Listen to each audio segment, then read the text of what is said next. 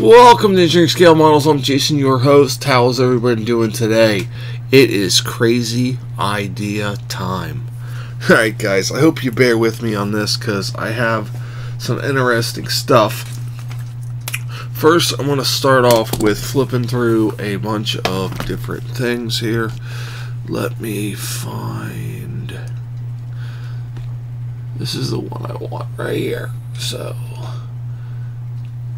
if you look in the corner of your screen there, you will see that this is a rotary encoder. It turns either direction with little clickies, and then it has a push button on it. And it has 5 pins that come out of it. So if we look at those 5 pins, let me clear the crazy time because this is crazy times. Okay, if we look at the 5 pins, we have a negative pin, a positive pin, then we have an A, B, and is that an S for switch? Sometimes A and B are called data and clock, which is interesting because that's what I plan on getting to in this video, is using a rotary encoder as a clock and data input device for a shift register. But that's where we're going, and we're going to do some tests along the way because I don't know if this is technically true. So this would be 0 volts, this would be 5 volts, and we're not going to use the switch. We're not going to connect the switch. So how a rotary encoder works is you have a 5 volt signal from A and a 5 volt signal from B, and as you turn it in a clockwise direction, the signal dips like this or like this. It either A comes first or B comes first, and that's how it knows the direction it's coming in, it's going in. So let me just move this out of here and I'll show you where I'm going with this. So if I invert the clock signal or the data signal from, going like this every time it's turned, if I invert that signal, every time I turn it, the A is going to look like this.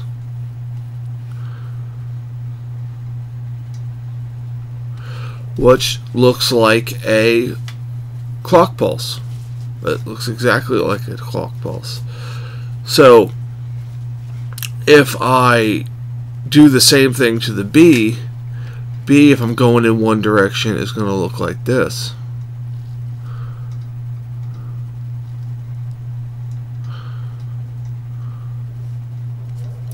Now, this one's actually over this. So you have A here, and then you have B. When B goes high, A is high, so that would be a 1. And then if you go again, when B goes high, A is still high, so that's a 1. So you can look at B, or this signal here, as your clock signal, and this could be your data signal, and turning it in one direction will send a bunch of 1s. Okay, so let's erase this up here. Let's erase this up here, and let's look at it in the other direction. So in the other direction, B comes first.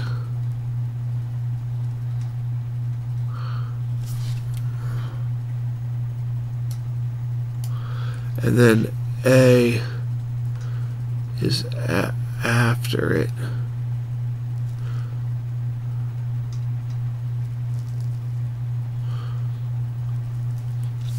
This isn't exact. We're going to measure this and stuff. But this again would be your clock, which would be B, and your data. So going in the opposite direction, where it clocks in data on the rising edge, A will be a 0. When it clocks in data on a rising edge, A will be a 0.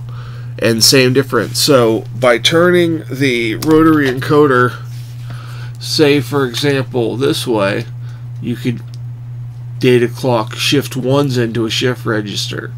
If you turn it this way, you could shift zeros into a shift register. And independently, you could pull these clocks off and use them to just clock a circuit, which I will plan on doing with one of these on later examples of my TTL series and my logic series. So a lot of those chips need a clock signal, and a manual clock signal would be the best option on that. So I'm going to get the oscilloscope on here, and I'm going to get the best view for that, and I'll be right back. Alright guys, I got this set up. I just want to preference this, and I'm not the best with an oscilloscope. I am learning.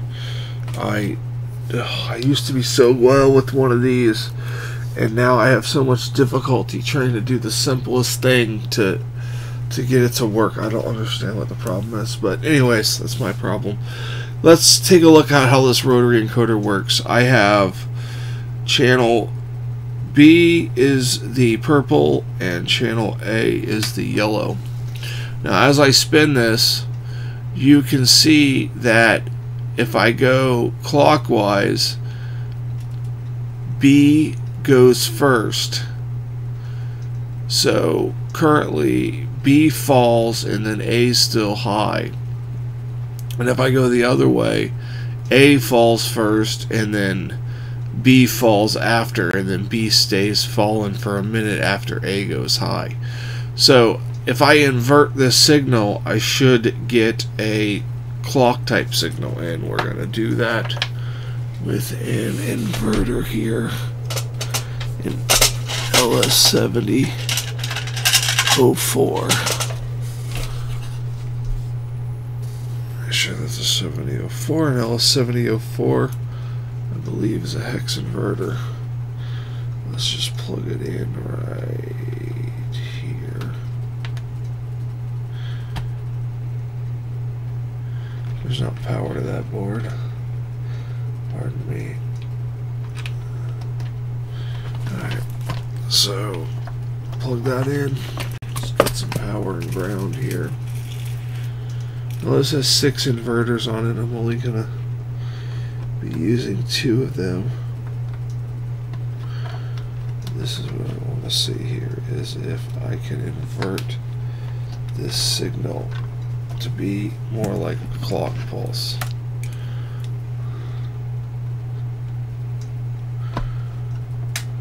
And I should turn the power off to the board. Then we have our ground pin right there.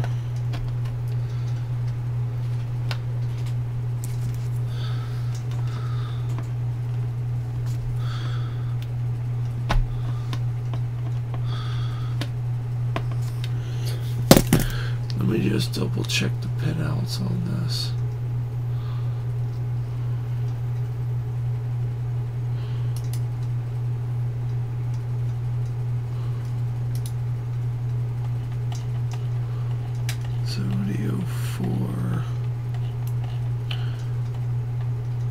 So pin 1 is the input, pin 2 is the output. So we'll unhook our oscilloscope, and then we'll put the A pin in pin 1, and then we'll use one on the other side, which is, we'll use pin 13, and then 12 into our outputs. So we'll grab 2 wires here. I'll use this one and this one, and we'll reconnect our scope here, and we'll reconnect our scope here. Okay, let's see how this works out with this inverter. Alright, we'll turn on power. Okay, so everything's at 0. If I turn it, I got a what is definitely a clock signal on one direction.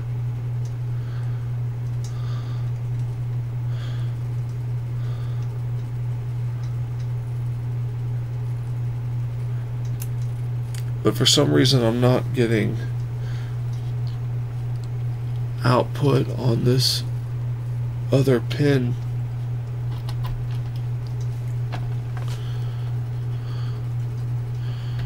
Could be the wire.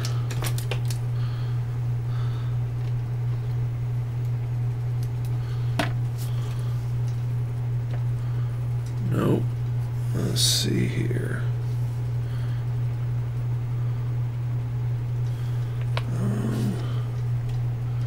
Let's try this one, this one. There we go. So you see how B, if you go this way, B would clock a 0 because the clock cycle would be the purple. So the clock would clock, and whatever it clocked would be what the top one is, which as soon as it's on the rising edge, it's a 0. If I go this way, when B clocks, there will be a 1 in A. So this way would be a 1.